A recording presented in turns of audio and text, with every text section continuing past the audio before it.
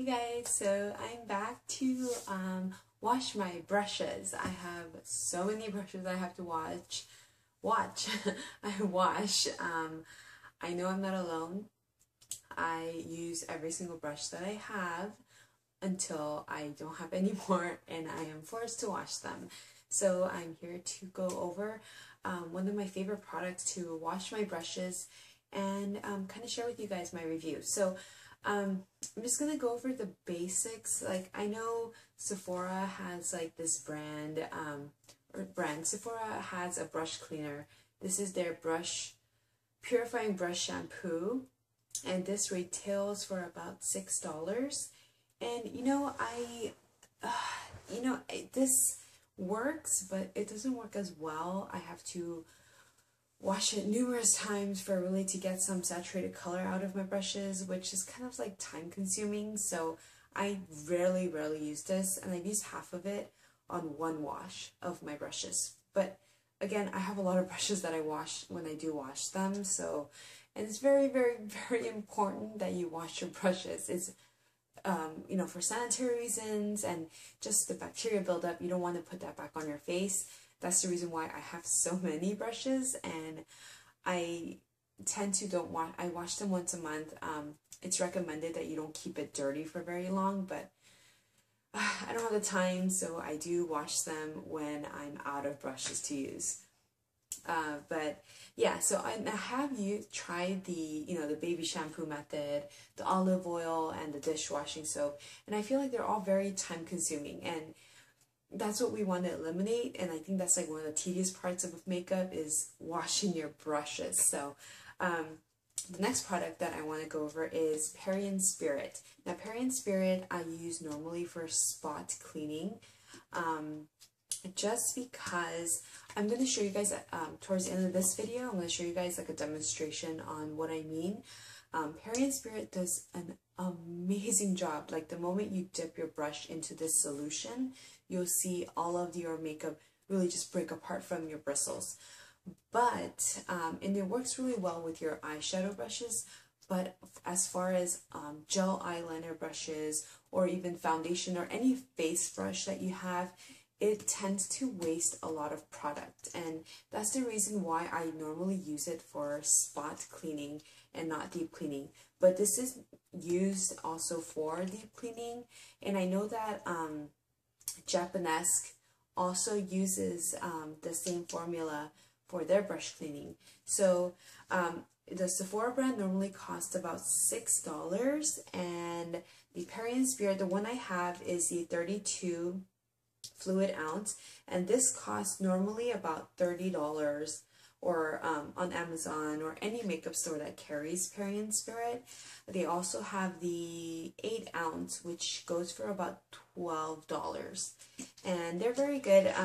I also picked up the jar that you can clean your brushes in, and basically this is just a glass jar with a tin lid, and inside is a plastic mesh that you can swivel your brush around to really break apart all that product in your brush. And I'll go over in a second what I mean by it can waste your solution if you wash brushes that have dense colors packed into it. I do have the spritzer bottle, which is what I mainly use for spot cleaning for my eyeshadow brushes, because I'm lazy, now, I admit it. The main reason I'm making this video is because of my Holy Grail, Holy Grail brush cleaner, and this is the Masters Brush Cleaner and Preserver. And this brush cleaner is actually meant for, I'm sorry, it's really late and I'm tired. It's actually meant for artist brushes, so for like paint brushes, oil paints, acrylic paints, any paints there are. This is what it's meant for. It's a solid brush shampoo, so it looks like this. It looks like a solid soap in a jar, basically. And the Masters brush cleaner comes in so many sizes. I also have this teeny tiny one, and this was $2.95, and this is this teeny tiny. And I use this mainly for my gel eyeliner brushes, just because I don't want to dirty up my big tub when I have this little one for my smaller brushes. And the thing with these, as you use them, they do shrink in, instead of shrinking downwards, they also shrink downwards, but they shrink sideways. So they do fall out. It's not as fitting, but that's how they're meant to be. From all the other videos I've seen, they do shrink inward. It's so affordable. You can find it at any art store. I know you can find it at Michael's. I found it at my local art store. It's called Blix, and they have several sizes. So this one is 1 ounce. This is a 1 ounce jar, and this only costs $4.49, which is really, really, really inexpensive. And I've used it twice to wash all my brushes in, and look, it came about this. It only came about maybe like 2 centimeters higher than it is now, and I feel like it will last me a very long time. It's cheap, and I feel like this has really cut down my brush washing time to more than a half, which normally I would spend about an hour or 2 hours washing my brushes, which is kind of tedious, but this makes it so much easier, and I'll show you exactly how I use it. They also have, I also have the 2.5 ounce, so this is a comparison, and this cost, I want to say like $6 or $7, so it's still really inexpensive. They also have this ginormous tub. It almost looks like the cheap ice cream that you find in your freezer section at your market that has like the strawberry, vanilla, and chocolate. It's that huge. The first 2 times that I went to buy these products, they did have it in stock, so I'll link a picture of how it looks right now. But when I went back, they were sold out, so I hope they get it back in stock soon, and I will be picking it up, but I know that will last me like forever. I know these will probably last me quite a long time. So as of right now, I'm using this for my eye brushes and this for my smaller face brushes. And what I mean, why I say smaller face brushes is because for my foundation brushes or my cream blush brushes, those have so much more product packed inside. And if you have ever used the Master's brush cleaner, you'll know that it doesn't set up, it doesn't set up quite as well as a normal brush cleaner would. It's not really as soapy, it's more like waxy, and it actually takes off all your product, meaning it's kind of harder to clean your bigger brushes in, and that's when my London Brush Company brush shampoo comes in play. And this is also the same idea. It's a solid shampoo in a jar, but this is a bit more expensive. So this is the 1 ounce jar, and this cost me $22. So $22. They also have a 2 ounce jar, which costs $32, which is pretty expensive. But since I only use this for face brushes, just because this actually soaps up and gets really bubbly, and I can actually work the product into my more denser brushes, it works really well. It comes in 3 different scents, while the other ones have just a basic scent. The Parian Spirit is it's really citrusy. It smells like orange peels all over your room when you use it, which is lovely if you like it. While the Master's brush cleaner actually virtually doesn't really have a scent. It's very mild. Let's see. You can barely smell it, and then even on your brushes, once you wash it and it dries, you can't smell it. The London Brush Company soap, though, has some scents. They have the natural, which doesn't smell like anything. They have lemon, which obviously smells like lemons, and they have lavender. I am not a big fan of lavender, but when I purchased this tub, I didn't know they had different scents, so I just picked one up from the stand. So I ended up with the lavender. It's not as it's not as offensive though. So it's not like after you wash your brushes and it dries and you while I'm applying my makeup, I don't smell it, so that's good. But I do use this quite sparingly because it is quite expensive for $22. The London Brush Company soap is made out of goat milk. So I'm a newborn vegan. I've been vegan for like or almost vegan for about 7 or 8 months now, and that might not be something that you might want to consider if you are trying to find something that's cruelty free, but it does work really well. I'm sorry I'm using it if you are vegan. One of the best ways is to, before you wash your brushes, is to press the brush while under running water to make sure that all of your hairs are fully wet. It's almost, or it's exactly the same as washing your hair. So, you know, when you shampoo your hair, one of the most important things is to make sure that your whole head or all of your hair is wet before you apply your shampoo. And that goes for your makeup brushes. Also, the way you swirl the brush in your hand, it's very important that you're not too rough with swirling in your hand. It will, I guarantee you, it will damage the formation of your brush. Like, I've had brushes that I was like, and you know, by the time I rinsed it out and tried to shape it, the brushes were like, you know, so you don't want that. Make sure you're pretty gentle with them. Treat them like your hair. So yeah, let's go ahead and wash our brushes. I'll go ahead and show you exactly how I do it. With the water noise in the background, I'll probably be doing a voiceover. Okay, could I talk anymore? So let's get started and wash our brushes. I'm going to be starting with the Parian Spirit 32-ounce bottle. It's what I showed you earlier. And I normally, or I'll also be showing you a demonstration with the spritzer bottle. Now, I just refill my spritzer bottle with the 32-ounce if I run out.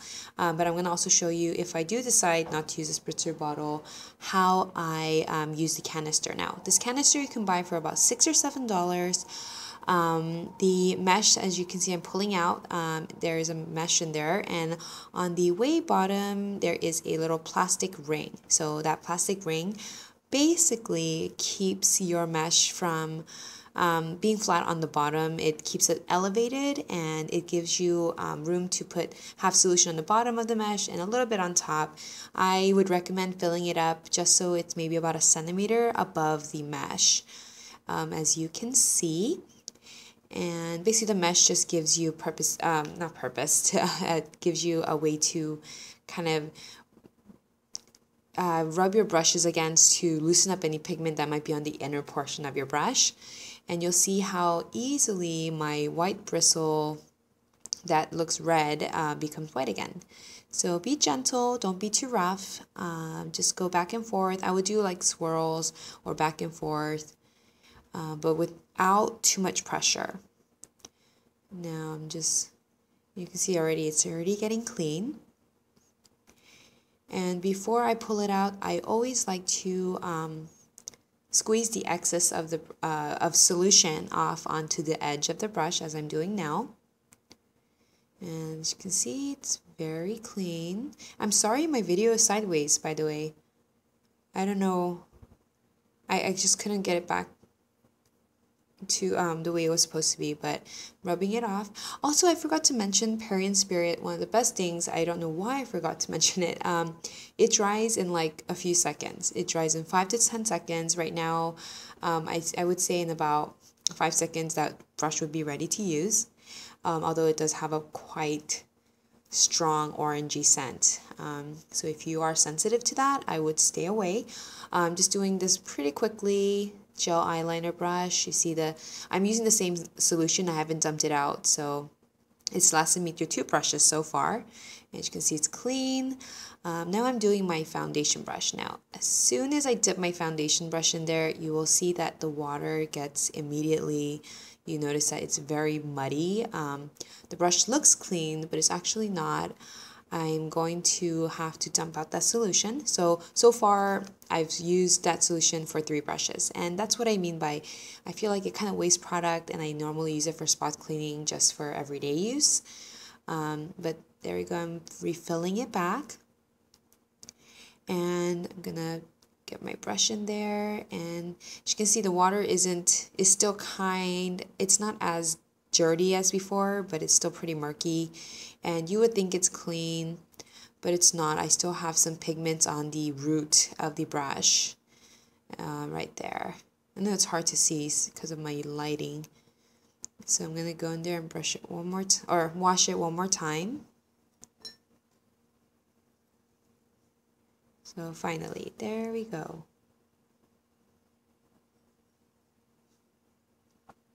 Another reason why I feel like it wastes product is if you have a fluffy brush like this is either a blush or a foundation or a powder brush.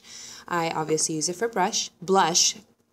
And as you can see, as soon as I dip it in, the solution is gone.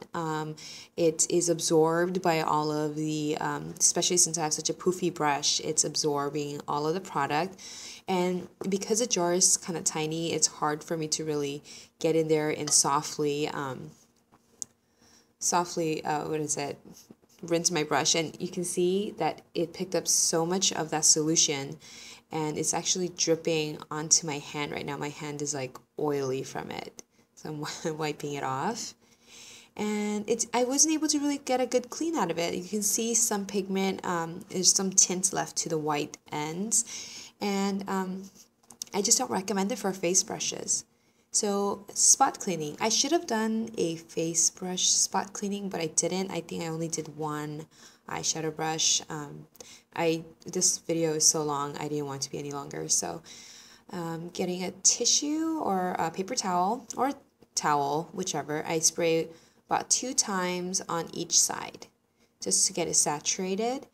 And I'll just go ahead and first I like to rub it in where I sprayed the towel. And then as I feel like it's drying off, I'll rub it onto the drier end, or I'll squeeze off excess. And you can see how easily you can clean your brushes, especially if you're for everyday use. You know, you can just put on your eyeshadow, and in 15 seconds you can clean your brushes just for everyday use. Like I said, I wouldn't recommend it.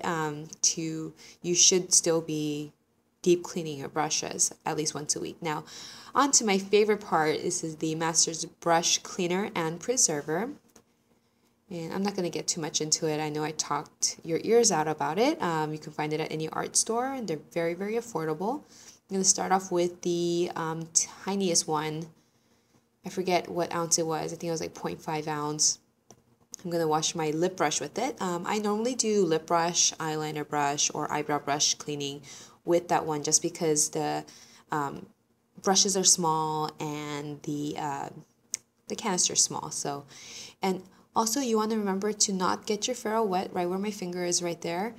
When I use brushes under running water, I like to keep the hand that I'm holding my brush with right above that ferrule, so I know where if my right hand gets wet, I know that my water is getting too close to that ferrule portion of the brush, so I like to always hold it there when I'm handling the brush. Now, after you've run it across the soap, I like to just rub it in onto my palm.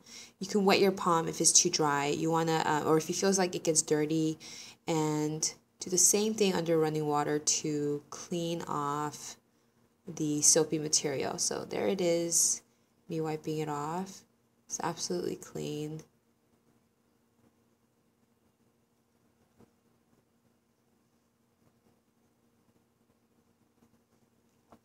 Now I'm going to show you the 1 ounce, and I'm going to be washing another eyeshadow brush with red eyeshadow in it.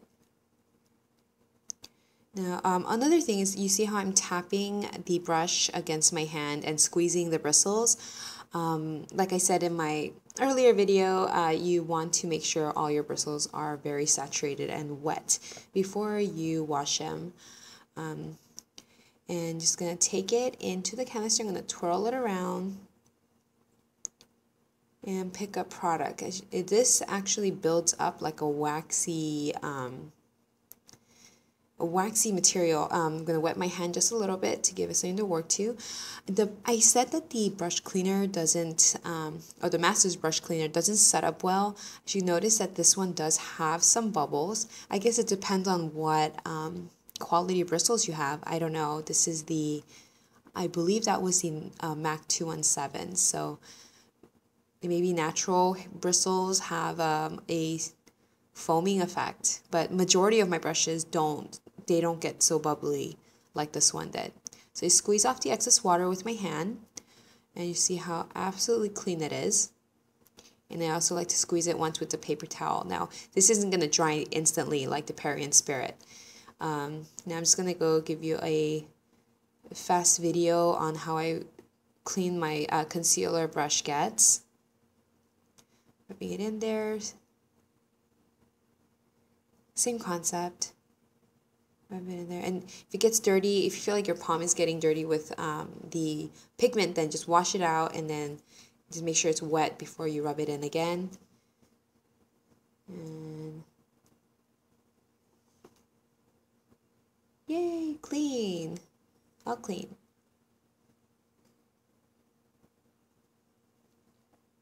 It's the other side. The other side is a foundation brush. So I'm wetting it, twirling it in the soap,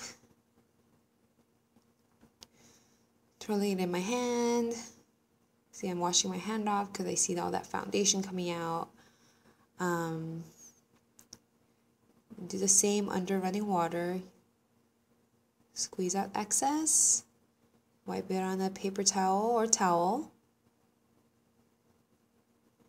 And spanking it. Okay, now this one is the 2.5 ounce. I think this was like $6 or $7. It's the difference between the size of the jar. So as you can see, I would probably use my bigger one for face brushes. It's just easier access. I wish I had the huge one because then I would use my face brushes in that and I'll probably get a better clean out of them. So this is a foundation brush which I again use for blush. There's no rule on what brush is used for what product. So go ahead and, oh, and also if you feel like you're not picking up a lot of the soap, you want to wet it, make sure your brush is really wet before you start rubbing it in. It's kind of like washing your hands, you want your hands to be wet before you grab that bar of soap. So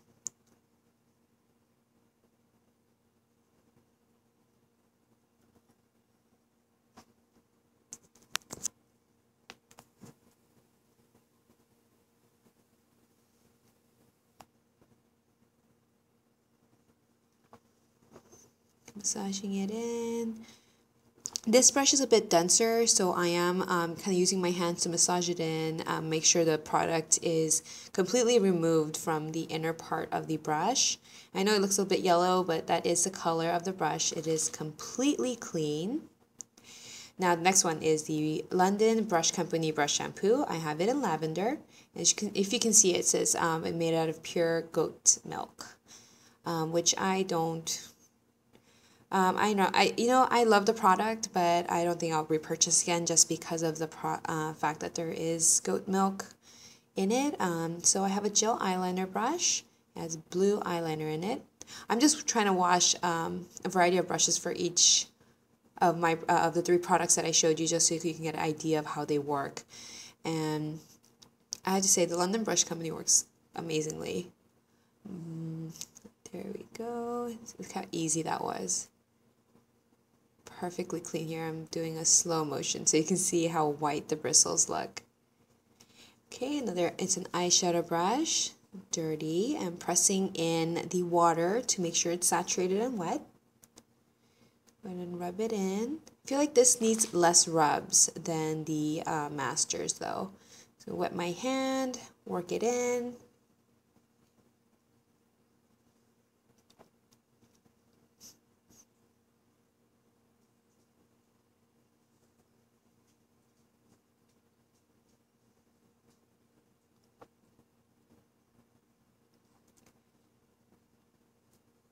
Lastly, that's the foundation brush. And as you can see, it suds up a lot better than the Masters. Always remember, if your hand feels dirty, rinse it out and then just re-wet your hand. And easy.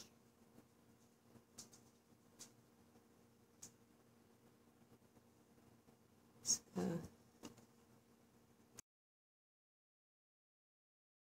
Also, the Masters brush cleaner is also a preserver, which goes for the same for all of the other three that I've showed you. Like Parian Spirit is also supposed to be a preserver.